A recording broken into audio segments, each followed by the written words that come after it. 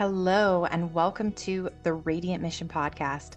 My name is Rebecca Toomey, and we are on a mission to encourage and inspire you as you're navigating through your life and with your relationship with Christ. For the past 9 episodes, we have been in a series called God's Design for Women's Health. And today we are bringing that series to a close for now. I'm sure there's going to be lots more we have to talk about on this topic, but for now, we are wrapping health because we are going to be moving in to a very cool series where we're sharing folks' testimonies, and you're not going to want to miss that. So be sure to stay tuned with us on that. So for this last episode in this series on women's health, I'm going to address something that I've actually been requested to address, in addition to really wanting to address this from so many different women in the birth communities that I'm in, asking about RhoGAM and if RhoGAM is okay or healthy, or should a woman take it or should they not.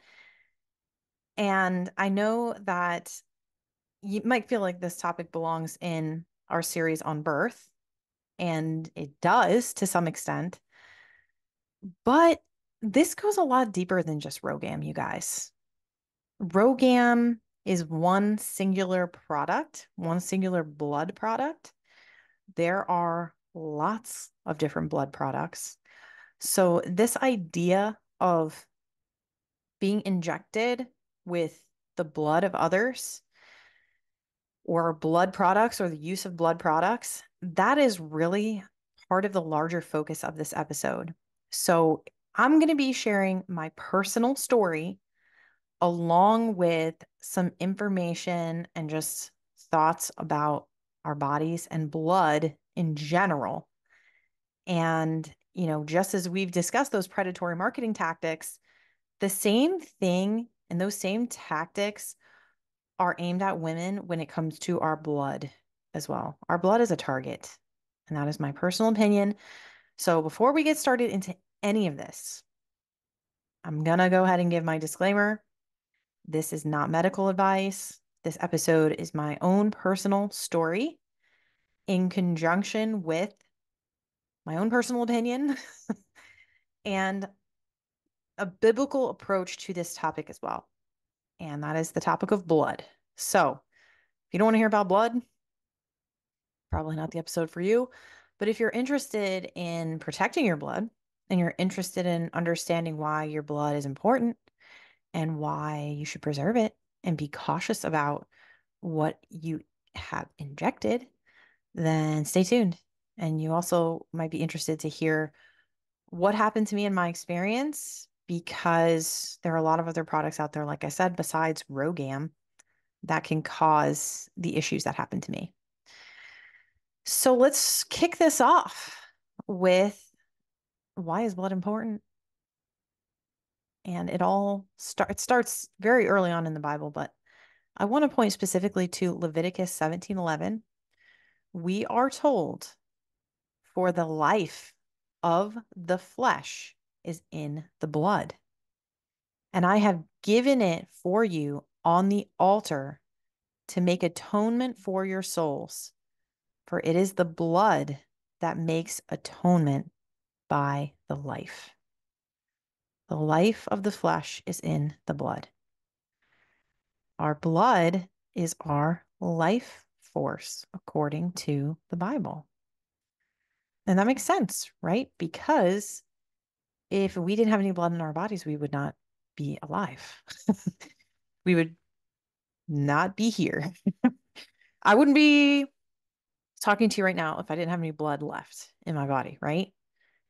That is where the life that is inside of us, that is the force behind our life. Okay.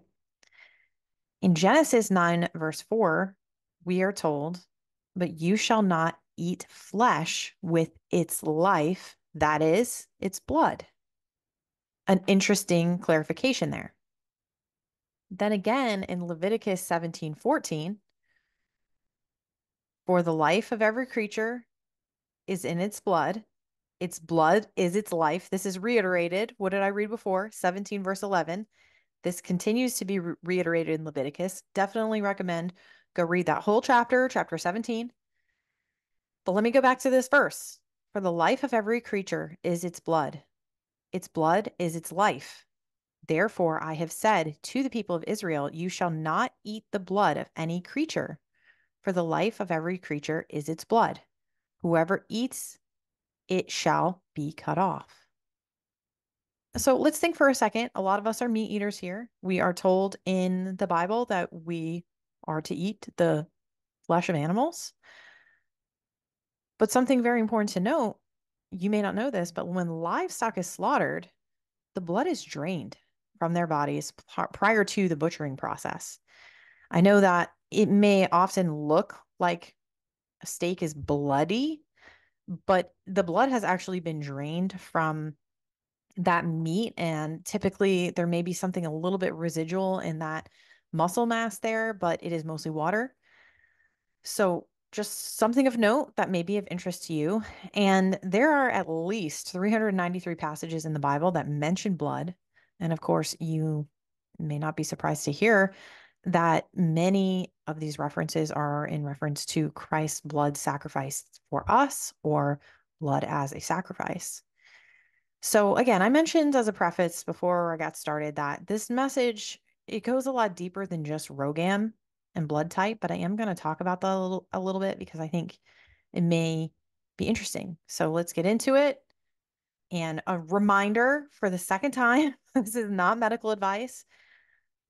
However, I will be citing from different websites like Johnson and Johnson and the RhoGAM website and some OBGYN websites and some other medical sources, and I'll link those in the show notes so you can go check this out for yourself. Highly recommend do your own research on this topic and don't take everything that you see at face value, right? Because we know that when we Google things, it's going to give us the most commonly agreed upon answer. It doesn't mean it's the right answer. And then there are interesting little small things that I find fascinating when statistics are shared. I've noticed that when a statistic is really low, that the medical system likes to say things like, oh, 3 in 100,000, which seems like, oh, three, wow, like, yeah, it could be me. But when you take that number and convert it to a percentage, do you know what that is? Three people out of 100,000 is 0.003%. It's not very common, right? So we're going to get into a little bit of detail on that. And I'll be really honest with you guys. I had not thought much about my blood my whole life until I had this experience with RhoGAM. And it was a negative experience that really affected me and my health. And I've had blood drawn over the years, as young as, childhood, being a teenager. I remember having blood drawn at the doctor when I went to the OBGYN when I was a teenager. I even donated blood when I was younger. When I was in college, my first couple of years, I remember donating blood. But the idea that the blood of an unborn child could then cause me to create antibodies that would then attack a future child growing inside me, definitely never thought about that until the medical system pushed this narrative on me when I was pregnant with my first baby. And I say the medical system pushed this narrative because I have come to the opinion that this is literally a narrative pushed on mothers because this is another cash grab from the medical system. It's another thing that they can inject women with to add another item onto the bill to charge you for.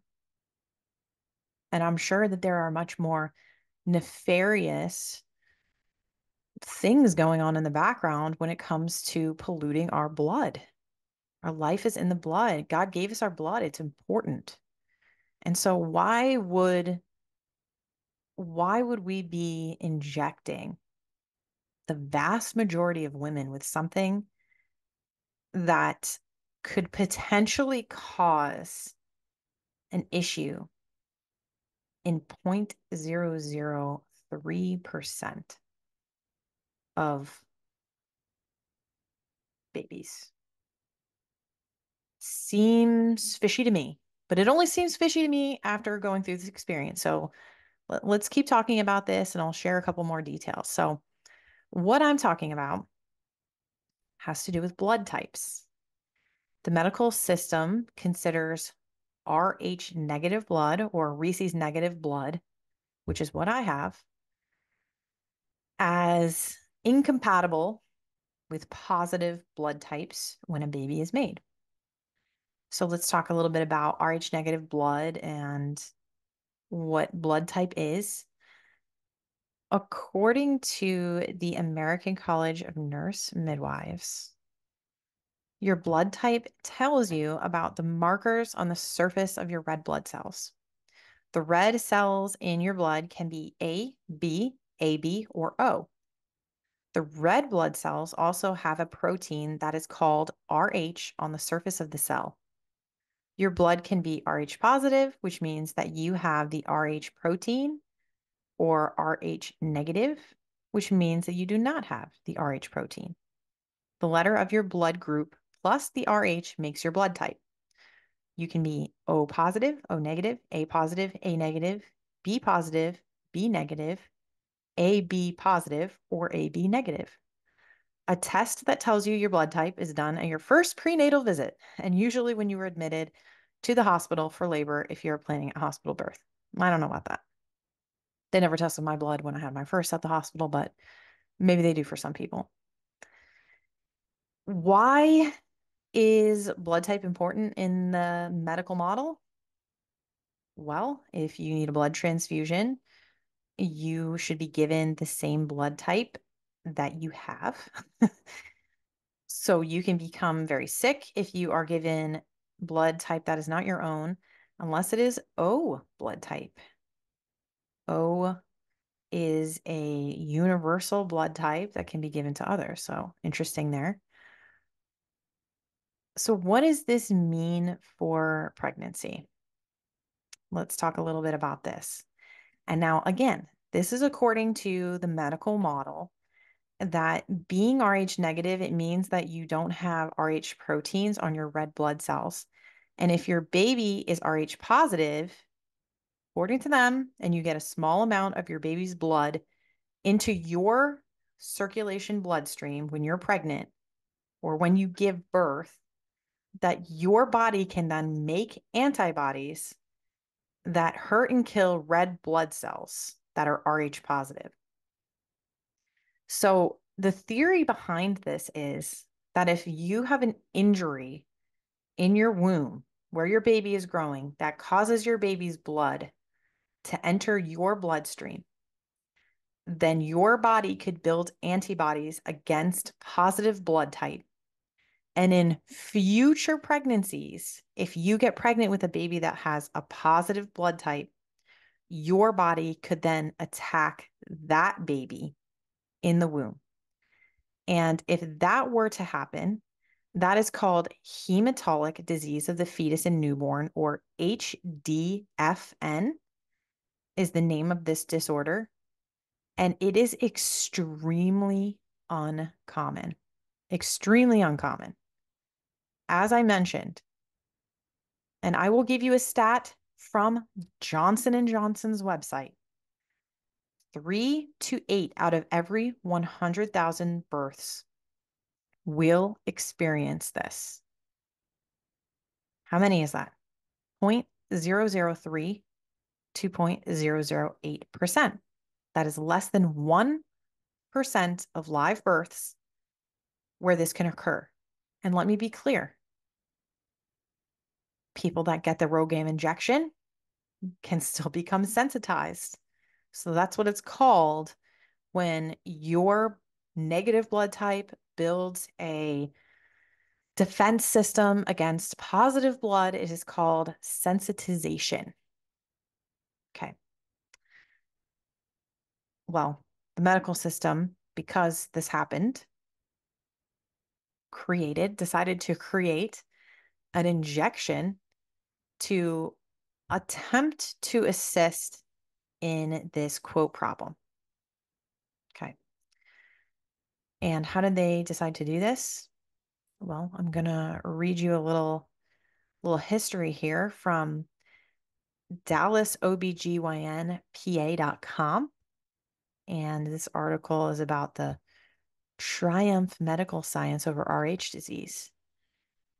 How did they solve for this? They created a product from pooled blood that they then injected in a group of male prisoners at Sing Sing prison with Rh antibodies, and then they exposed them to the Rh protein. The experiment overwhelmingly showed that permanent antibody formation could be prevented by giving temporary antibodies, which today is called RhoGAM. These antibodies eliminated the immune response. These antibodies in injectable form were marketed as RhoGAM and approved by the FDA in 1968. Yes, after this study on male prisoners, they then approved this for use in pregnant women. Time magazine hailed it as one of the top 10 medical achievements of the 1960s. And today, RhoGAM is routinely given in the early third trimester of pregnancy and at delivery if the baby is Rh positive to Rh negative women. Hematologic disease of the newborn, which formerly claimed the lives of 10,000 babies each year in the United States, has now been virtually eliminated in the developed world. It's tale as old as time. Have you heard this one before? So they are claiming that this is the savior to this quote problem that isn't really that big of a problem. And now, what is RhoGAM? Well, RhoGAM is the brand name. It's also called anti-D. It is an immunoglobulin derived from pooled human blood that is given via intramuscular injection and can help prevent isoimmunization from occurring with a blood mixing event.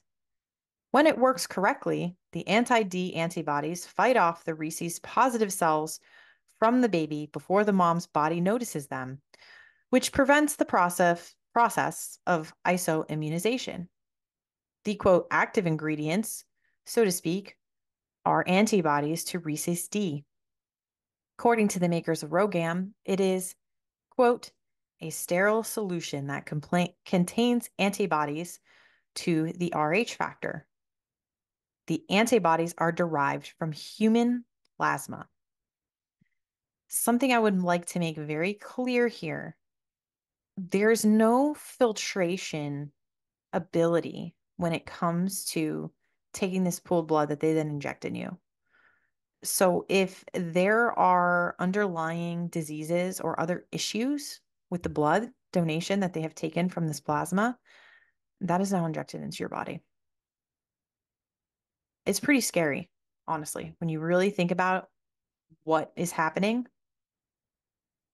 and the potential to create even more health issues from taking someone else's blood and injecting it into your body. Now, you might be saying, well, who cares? Like, I've gotten blood transfusions and I've gotten other blood products. That's exactly why I'm talking about this. Maybe we should be thinking about this. Maybe we should be more aware and more cautious about the blood that we have put inside of our bodies. And I'm not saying this from a place of judgment. You should know that because I took RhoGAM in my first pregnancy. I also had a blood transfusion in my first pregnancy after birth, after I lost tons of blood during this ridiculous C-section that I had. So I have received this outside blood. I have received the blood of others into my body. So please do not take this as judgment, but it has woken me up to say, is this what I want to keep doing? Do I want to keep taking blood from others into my lifeblood that God gave me? It's a question that I have now been forced to ask myself because of this experience. So, what's my story and why should you care? When I was pregnant with my first, our daughter,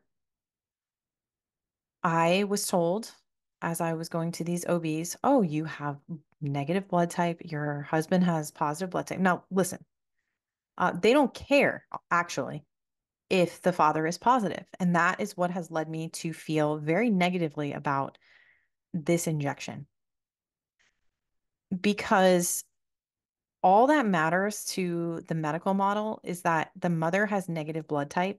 They will try to inject you with this, regardless of if the father is positive or negative.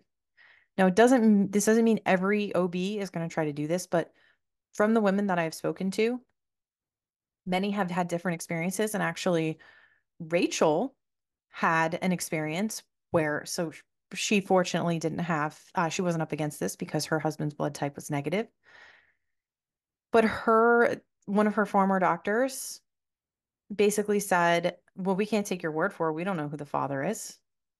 And that is an assumption made by many OBGYNs is, well, we don't really know who the dad is. He could be positive. Your blood type is negative, so let's just give you this just to be safe. But is it safe? Is it safe to give yourself a blood injection of pooled blood that could potentially have diseases in it just because the dad might be positive and you might get this disorder in a future pregnancy at a rate of 0.003%? It's a question to be had. So I was told I needed to get RhoGAM, and I couldn't find enough research at the time to say no necessarily. At the time, I was on a mission to understand the childhood vaccine schedule because that was a big priority to me. Some folks around me who had had children that had very negative experiences said, you need to be researching this. And so that was what I was mainly focused on. So when it came to my 28-week visit, because that's when they give RhoGAM to women at 28 weeks, and then the day that the birth happens, after the birth. So interesting, right? Like they say it's because that's when you have the highest chance of a blood mixing event. And what is a blood mixing event? Like you get into a car accident, you fall down the stairs. That's pretty much it. You get into a serious accident. So first of all, what are the chances of getting into a serious accident? What are the statistics on that? And then if you do, what is the chances that a blood mixing event will happen? Just interesting little things to think about as you consider a product like this. So 28-week appointment, I got it. I got the RhoGAM injection like I was told to do. And shortly thereafter, I began to have some pretty serious health problems. But at the time, I didn't know it was from RhoGAM because I was never given information on the side effects of RhoGAM. I was told I was going to get the injection, given the injection, and that was that. Acted like it's just so normal. Everybody does it.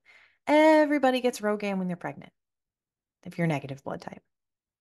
So I get the shot, and within days, I began developing itchy hives all over my entire body in different patches on my arms, on my stomach, on my legs, on my face, on my chest, all over my body. I was breaking out in itchy hives. They were so horribly itchy that I just wanted to rip my skin off. And I didn't know what was happening to me because I didn't connect it to that injection because it didn't happen 5 minutes after the shot. It happened a couple days later because it took time for my body to start reacting to what had been injected into it. Doesn't happen overnight, you guys. This is why long-term studies and studying things over days, weeks, months, and years is important. You can't just give somebody a shot and if they don't react in an hour, say everything is fine. That's not a great way to do things. So I bring this issue to my OB because I was miserable and I took the oatmeal baths. I took Benadryl I took Claritin and nothing helped me. Nothing was helping. And I went to the OB. I told her what was going on. At this point, we're starting to get closer with your appointments. And she was like, I don't know. I thought I was doing research and I thought maybe I had PUPS, PUPPS, which is an issue that can happen in some women because of the liver bile being off during pregnancy. Did a little bit of research because I was Googling, like, why am I so itchy? Pregnancy, itching during pregnancy. And this is what kept coming up, issues related to that. So my OB says, just take an oatmeal bath or put some cream on it. And I'm like, lady, I have already tried that. Something is seriously wrong here. Something is wrong. But I knew she wasn't going to help me. Just, I could tell by the way that she communicated. She didn't understand. And I needed to be the advocate for myself and do my own research. So I kept researching. And of course, I thought that it was my liver bile. So I came across an ebook. I think it cost like $4.99 or something. I gladly paid it. It was something about healing your body from pups. And her remedy was basically, and sorry to whoever wrote this ebook, I'm not naming it because I don't remember what it was. But she basically said, you've got to clean out your liver. And the best way to do this is no processed foods, don't eat any junk, eat as many fruits and vegetables to clean things out as you can. So, like, drink a veggie juice or, drink yeah, veggie juice, basically a veggie drink, and use dandelion root to clear your liver.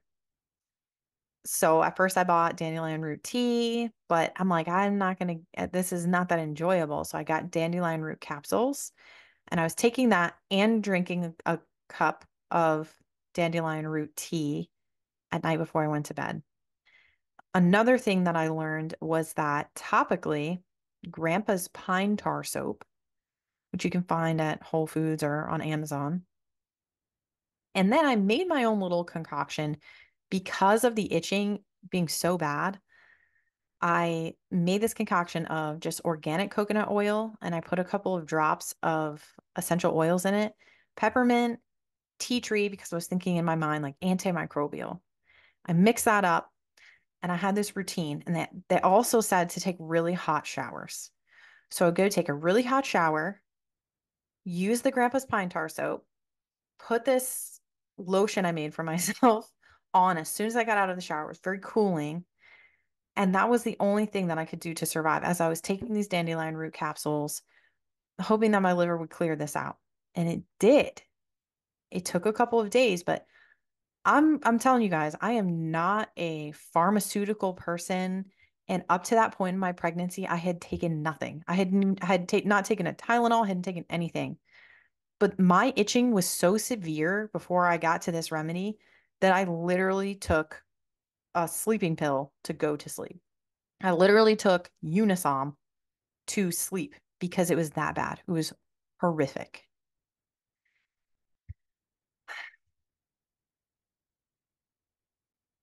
So I get on this protocol and it clears things up. And let me be clear that even for a moment, I thought maybe it was like some sort of mites or something that burrowed like scabies inside of under my skin, because that's what it felt like. It felt like there was an entity that was inside of my body, under my skin, causing this to happen, causing this itching. I don't really know how to fully describe to you how creepy that was, but it didn't feel right. But that's not what it was. I went to the doctor and it was not scabies. It was not anything like that.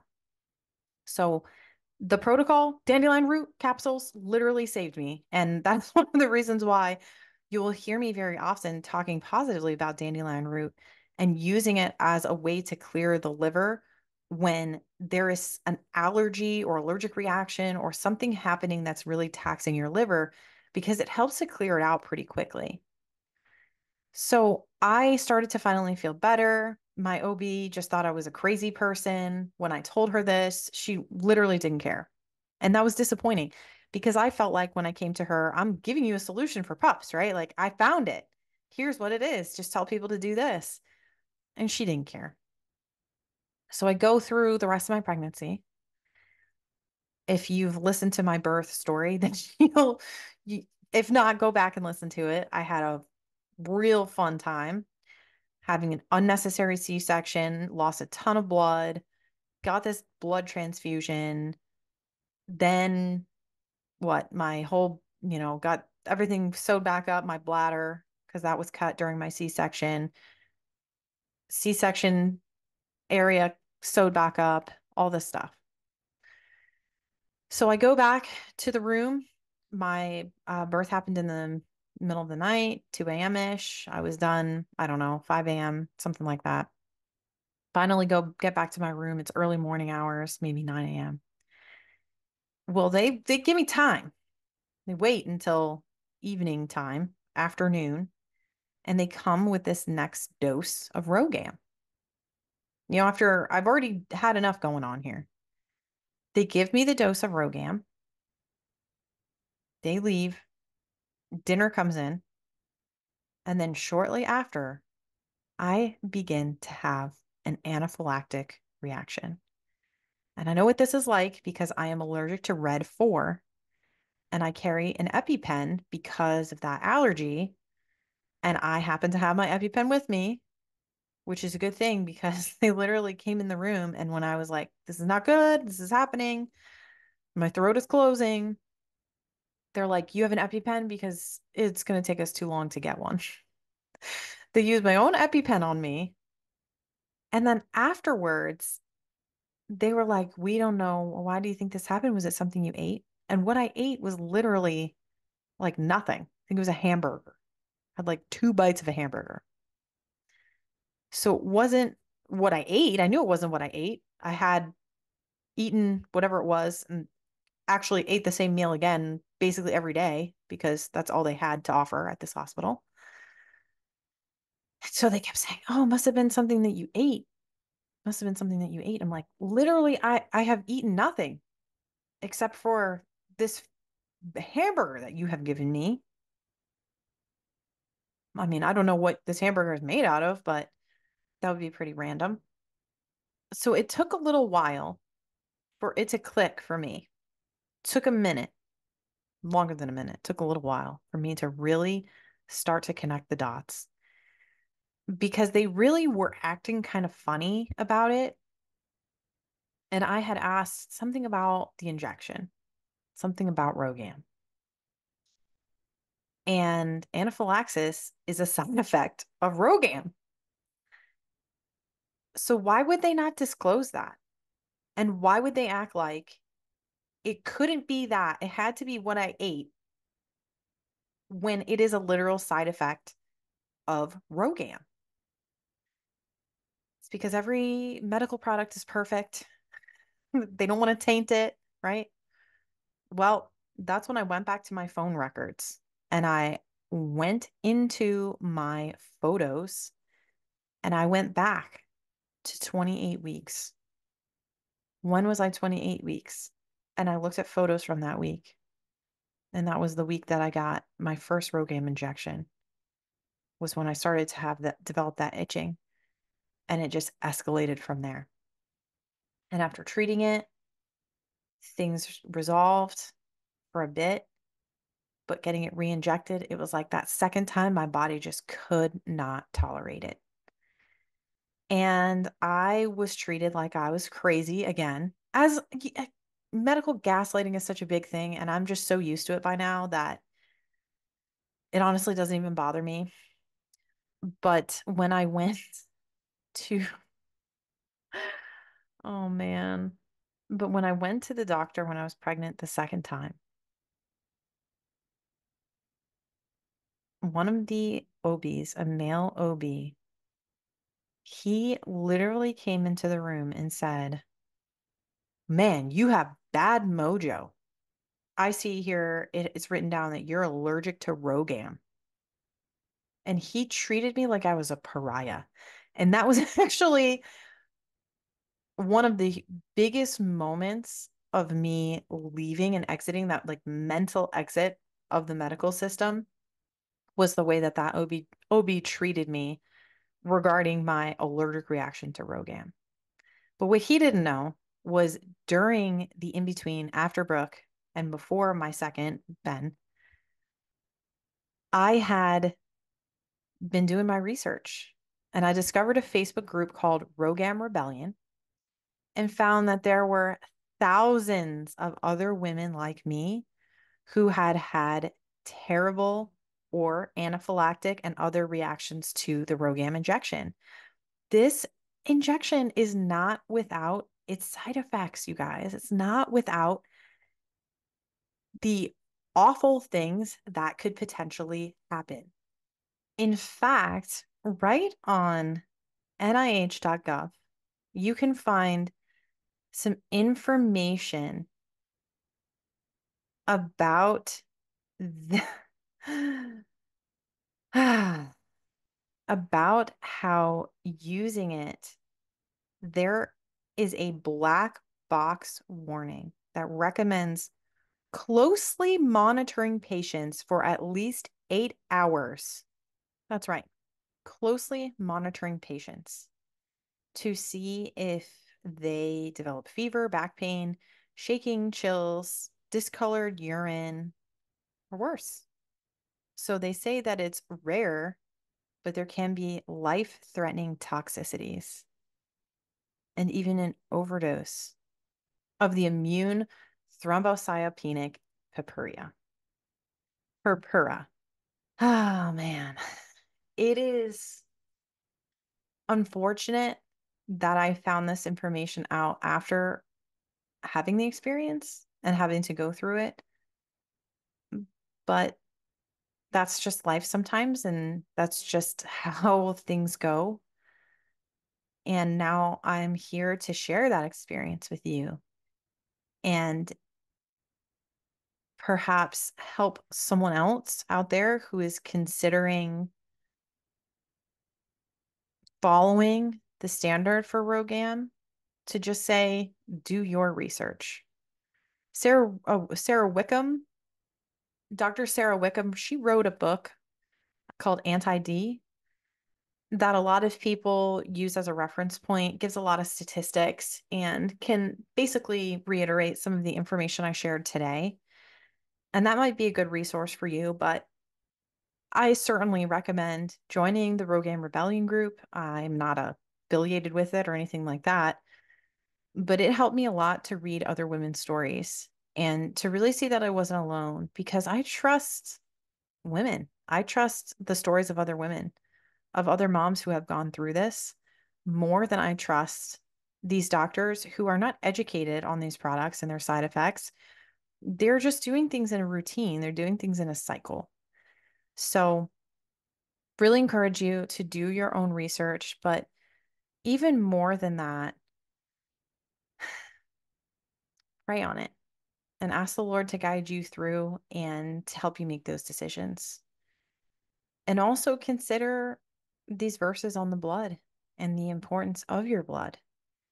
And if you want your blood to be not your blood, if you want the blood of others to be inserted inside of your veins, because it's certainly something that I've reflected on since and have had a very big change of heart about what I will accept into my body and what circumstances I may or may not. So it's a decision to be made. Now, if you've been listening for a while, you'll know that I have 3 children now, and I have never received RhoGAM after the first. And if you're interested to know, yes, every single one of my children has a positive blood type. So, is it a risk for me to continue to move forward without getting this shot that potentially could prevent this very rare condition? Maybe, but getting the injection is more of a risk to me. I'm not going to inject something that I had an anaphylactic reaction to. That's crazy. I refuse to do that again. But so you have to decide which is the bigger risk. Potentially having a blood mixing event or having an adverse reaction like I have it up here. Chills, headache, asthenia, fever, dizziness, infection, hypertension, drowsiness, shivering, pallor, increased hemoglobin, anaphylaxis, etc., etc., etc. On and on. Oh, and death. So that is what we're up against here. And I know that this is a little bit of a, this might sound like this is a little bit of a negative spin, and maybe it is, but I don't see it as negative so much as real. This is my real story, and this is what happened to me. And it's changed me, much like many of the other things that have happened during my births. So I really just want to encourage you to always do your research on everything that you are putting into your body, be it from the medical system or from the food from your grocery store. It's important that we take care of the temples of the Holy Spirit that the Lord has given us, and that we really use discernment when it comes to these products and thinking about the why behind it. Why was this only studied in prisoners and men before being given to pregnant women? Now, the medical system will tell you it's because it's unethical to perform research on pregnant women.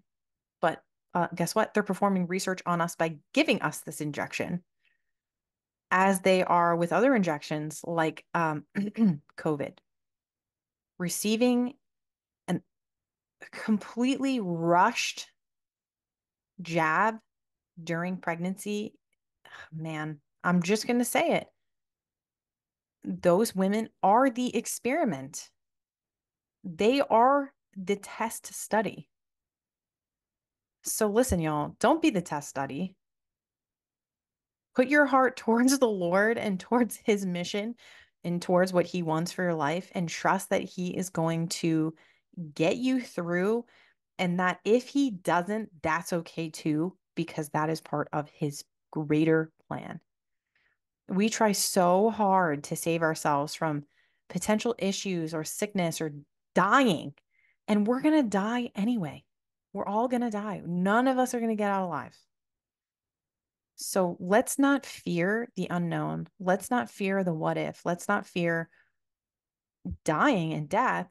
And let's instead look to the Lord, do our research, question everything, and then make decisions from there. I hope that this has been helpful. And I hope that someone out there, maybe this will also give somebody out there a remedy to actually having pups or some other skin condition. And honestly, this treatment for dandelion root has also worked for some of the moms that I know in their children that have eczema. They have actually gotten the tincture version of dandelion root for their young children and given it to their children to help cleanse out that liver in kids with eczema. And it has helped. Rachel is one of them. Her son, it helped him tremendously. So if you are experiencing something with your skin, you may need to clean or cleanse your liver. Talk to your doctor or whatever. This isn't medical advice. It's just information. But talk to your chiropractor about it, because I bet you they have some experience working with this. And yeah, that's it for today, you guys. Next week, we again as I mentioned earlier, we're going to be moving into some awesome testimonies, and I'm looking forward to it. We'll be kicking off an intro episode next week. So you're not going to want to miss that series. Stay tuned. And thank you for tuning in and for being on this journey, as always. If you'd like to follow along outside the podcast, you can do so on Instagram and Facebook at The Radiant Mission, or you can watch this in video form on YouTube. Today, I'm going to close with 1 John 1, And 2 verse 5. This is the message we have heard from him and proclaimed to you, that God is light, and in him is no darkness at all. If we say we have fellowship with him while we walk in darkness, we lie, and we do not practice the truth. But if we walk in the light, as he is in the light, we have fellowship with one another, and the blood of Jesus, his Son, cleanses us from all sin. If we say we have no sin, we deceive ourselves, and the truth is not in us. If we confess our sins, he is faithful and just to forgive us our sins and to cleanse us from all unrighteousness. Wishing you a radiant week, and I'll see you next time. Bye, everyone.